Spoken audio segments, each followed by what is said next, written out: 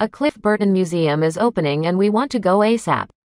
Sweden is to open a Cliff Burton museum in honor of the late Metallica bassist, who died in 1986. A Cliff Burton museum is scheduled to launch in Ljungby, Sweden next month. The museum will honor the life of the late Metallica bassist, who died in a tour bus accident on September 27, 1986, 12 miles north of Ljungby. At the time of the crash, Metallica were on tour with Anthrax across Europe.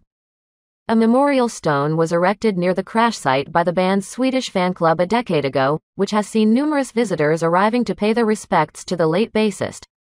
As per the museum's Instagram page, it will officially open its doors on May 14 at a special event, where Bass Player magazine editor Joel McIver, who wrote a 2009 biography on Burton that featured a foreword by Metallica's Kirk Hammett, will be hosting a talk on the late musician's legacy.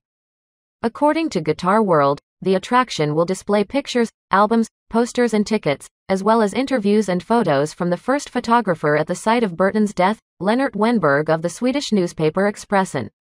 It will additionally feature a film of recollections from first responders at the crash scene, as well as a stage that recreates the bassist's final performance alongside Metallica in Stockholm. Copies of his bass, as well as Lars Ulrich's drum kit from the performance, will be exhibited, plus a poster that carries Burton's last autograph. Organizers of the museum explain, "We primarily want to honor Cliff Burton, who died so tragically in the middle of his career, and talk about who he was as a person and a musician.